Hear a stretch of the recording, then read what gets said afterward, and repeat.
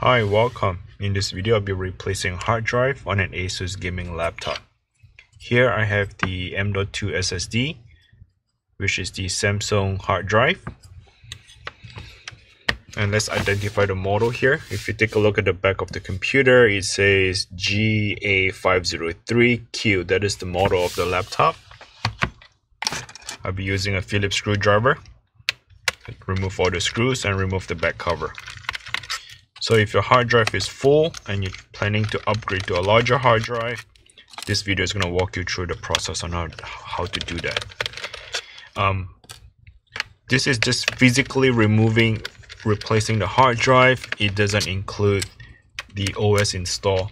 So if you install a new hard drive, technically you still need a Windows in order for the computer to work. If you do not have Windows, then the computer will not be able to boot up. So therefore you probably need to have one of these USB Windows installer to install the Windows. Or you can just go to Microsoft website. You can create a one USB bootable disk. It doesn't, well, technically a computer would already have the license on it, like either Windows 10 or Windows 11. But if you need to upgrade from 10 to 11, you might need to get the license key for that. I think the Windows 10 is going to be discontinued starting October 14, 2024. Alright, you can see that the bottom three screws came off, except the bottom right. This screw does not come off.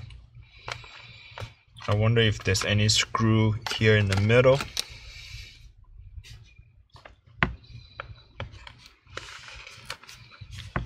It looks like they do have screws hidden underneath the rubber. So let's go ahead and remove them. I'm using a metal prying tool just to pry it open, and there are three screws hidden underneath. You might want to pay attention to the screw. All the screws are not the same. The one in the middle, there are three of them, much smaller, shorter compared to the rest of other screws, and it's the same length with the bottom screws.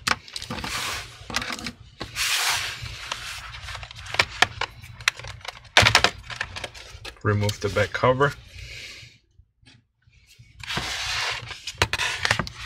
You then can see there are two hard drives here, left and right. I'll be replacing, I think it's on the right side of it.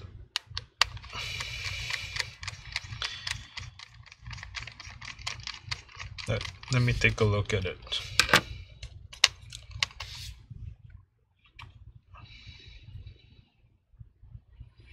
So this one here is the Samsung. I'll be replacing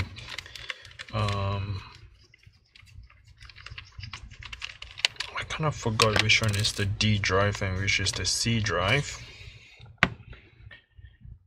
Let me take a look here. It's kind of dried out. I need to I believe I need to replace the one on the right side of it.